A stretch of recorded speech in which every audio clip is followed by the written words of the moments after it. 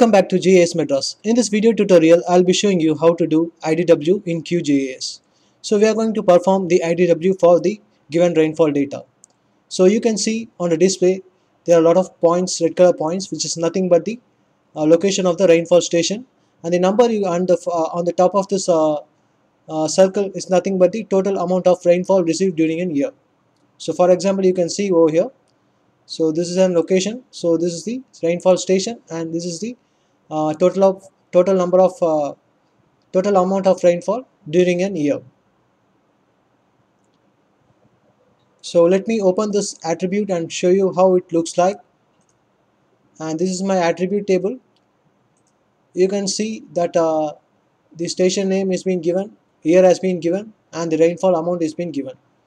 So these are the three data which I have inputted in this shapefile. So let me close this attribute table, and now we just go and perform the IDW. You can see the option processing. Here we need to enable the toolbox so that it will be visible over here, and here you can find the option interpolation. Under that you can find IDW interpolation. You just click twice.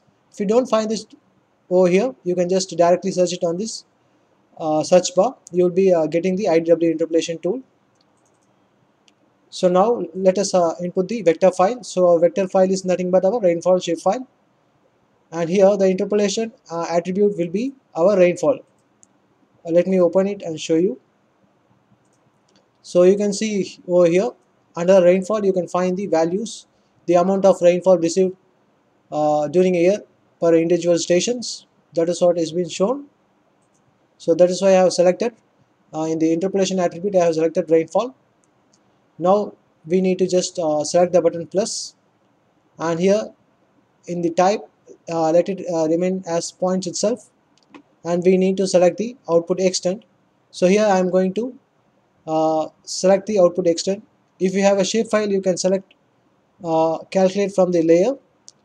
You can put your study area shapefile over here. Otherwise, if you want to calculate for the entire canvas map, you can calculate it.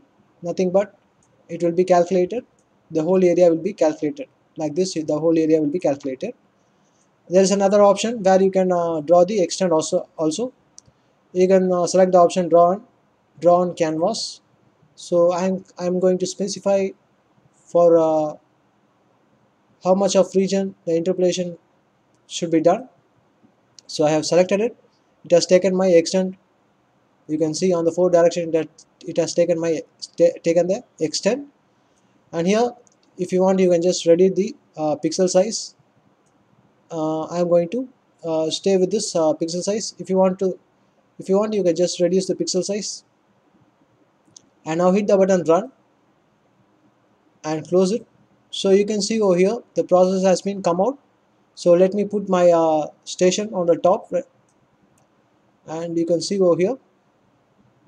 Now let us change the color for this result. Go to the option properties, and here we need to select in the render type single band,